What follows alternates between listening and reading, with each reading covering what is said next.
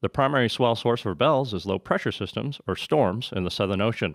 While these storms can occur year round, they are strongest in the Southern Hemisphere's fall and winter months, roughly April through September. The larger swells are generated from the interaction between winter frontal lows tracking east across the Southern Ocean and a trailing ridge of high pressure setting up a fetch of southwest to south-southwest wind aimed at bells. Swell direction is key for bells as there is a fairly narrow window for incoming swells to slide through to produce sizable surf.